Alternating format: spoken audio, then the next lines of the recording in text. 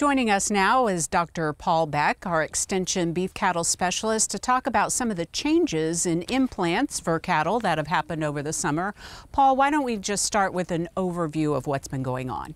Well, the FDA, who exercises authority over the use of pharmaceuticals in animal production, they've decided to take a look at our labels for growth promoting implants, and they've decided that any implants that don't have a clearance specifically mentioning reimplantation or reimplanting within a stage of production, they will no longer allow that to happen.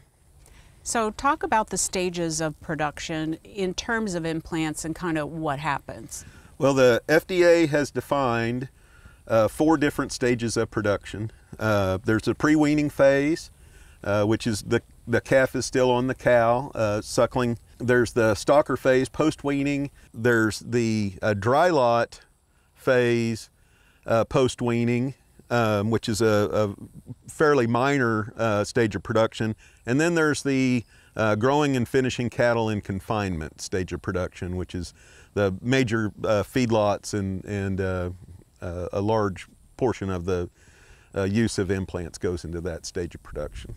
The guidance for feedlots in particular with implants is having a lot of discussion and questions as a result. What do you want our viewers to know? So within each stage of production, pre-finishing, we still have most of the implants available to use.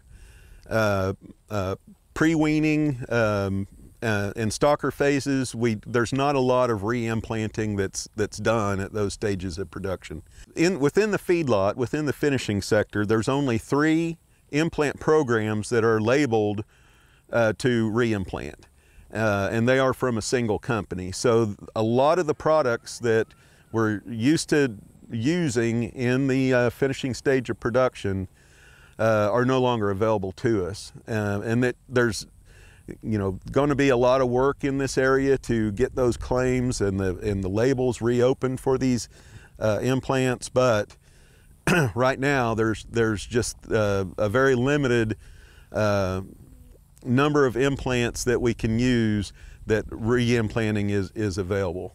And this is something you and the team covered in your most recent cow-calf newsletter, right? Yes, we've been had a series of articles of this in the Cow-Calf Corner newsletter, and in that newsletter we do outline a lot of what FDA is advising and those stages of production and what implants are available within those stages of production and which ones we can use for reimplanting in growing and finishing stage.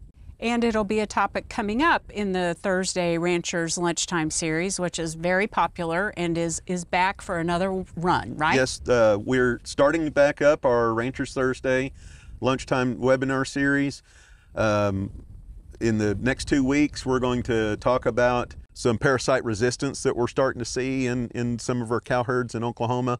And then finally, on September 7th, we're going to have Brad Johnson from Texas Tech University. He's a very highly respected implant specialist in their animal science department, and he's going to share with us a lot of this guidance and a lot of the implications that we're going to see from these changes in the implant rules. Great. Well, lots of great topics, great information, and I'm sure there will be more discussions ahead on implants. So Thank you very much, Paul. Thank you, Linda. And for a link to the Cow-Calf Corner newsletter, as well as to register for that Thursday Ranchers Lunchtime series, go to sunup.okstate.edu.